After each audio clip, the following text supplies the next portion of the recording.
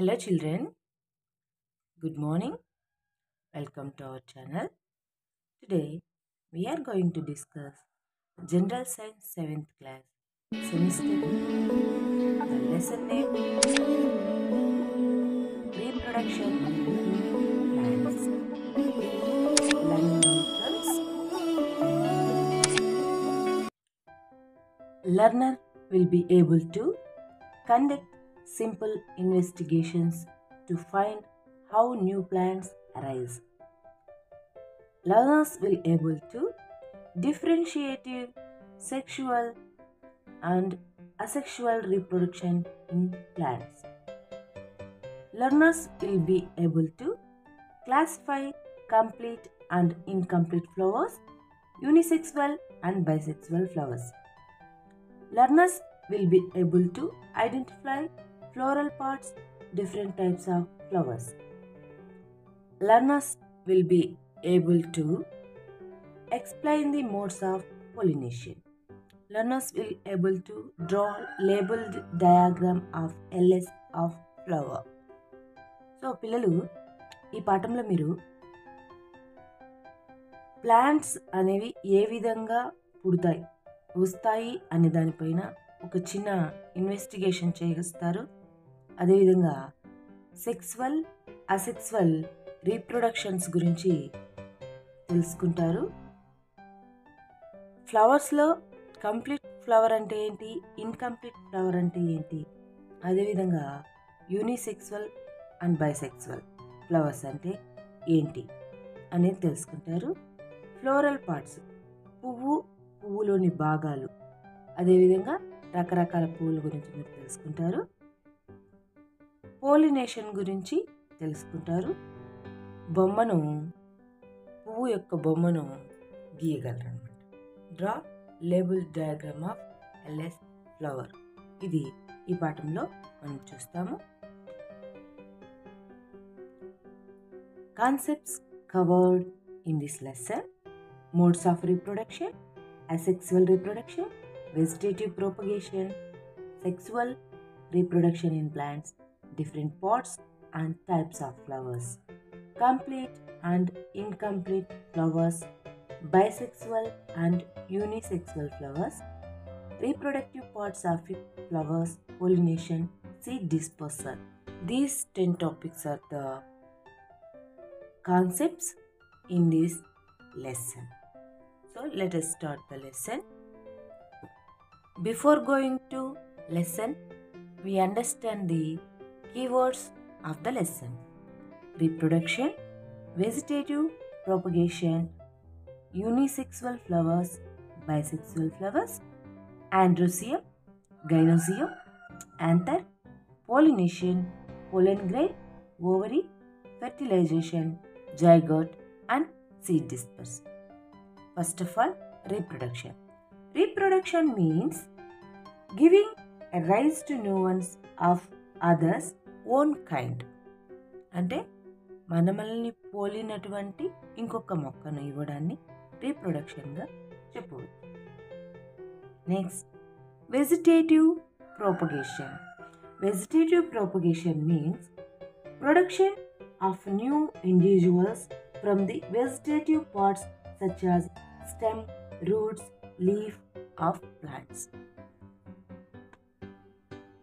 Vegetative propagation అంటే మొక్కలోని భాగాలతో కొత్త మొక్క ఏర్పడే విధానాన్ని వెజిటేటివ్ ప్రాపగేషన్గా చెప్పొచ్చు.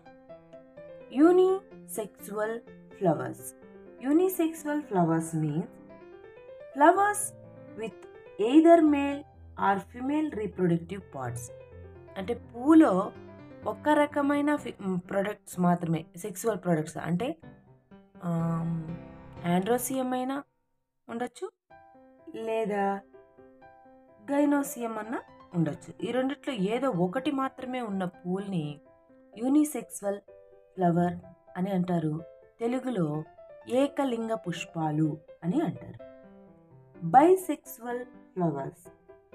The flowers with both male and female reproductive parts. ఏవైతే ఫ్లవర్స్ రెండు రకాల రీప్రొడక్టివ్ పార్ట్స్ ఉంటాయో దాన్ని బైసెక్సువల్ ఫ్లవర్స్ అంటారు. తెలుగులో ద్విలింగ పుష్పాలు అని అంటారు. Next, androecium. The male part of the flower, which consists of a long filament and anther attached to its tip.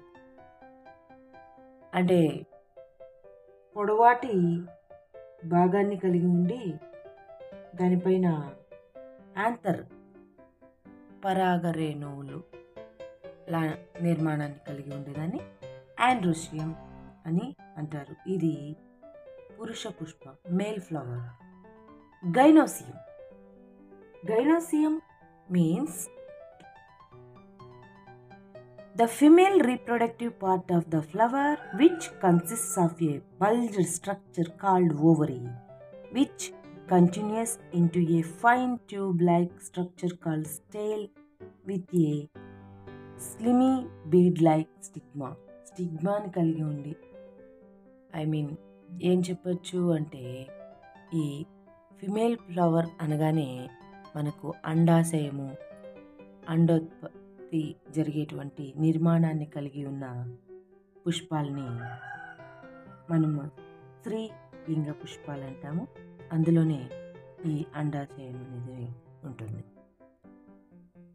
Next, anther. Anther means the part of the stamen wear pollen is produced. ఎక్కడ మనకు పొడి రేణువులు ఏర్పడుతుందో దాన్ని యాంథర్గా చెప్పవచ్చు. Pollination. The process of transferring pollen grains from anther to stigma.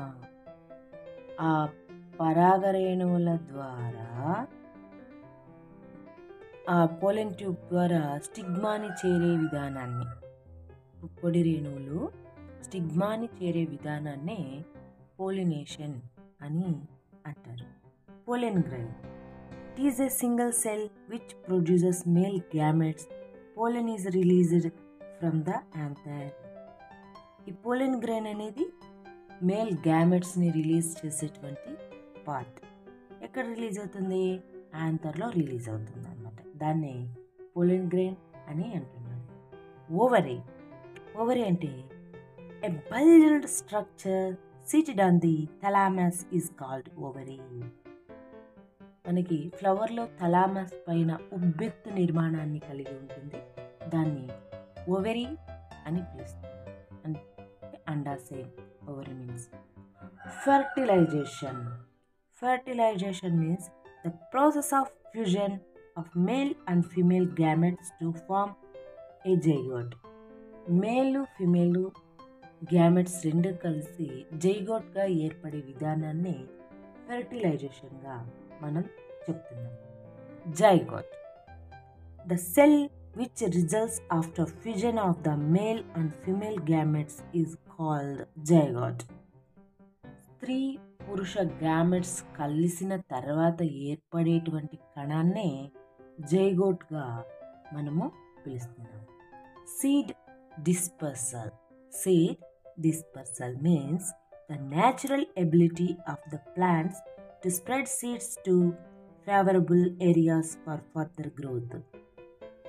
అంటే ఇది సహజ సిద్ధంగా జరిగేది. మొక్కలు వాటి యొక్క విత్తనాలని అనుకూలమైన ప్రాంతాలకు, మొలకెత్తడానికి అనువైన ప్రదేశాలకు చేరవేసే విధానాన్ని సీడ్ డిస్పర్సబుల్గా చెప్పుకుంటాం. So children, next class we are go through the lesson. Please keep watching our video and like and subscribe. Learn freely. If you have any doubt, please comment on comment section. Thank you.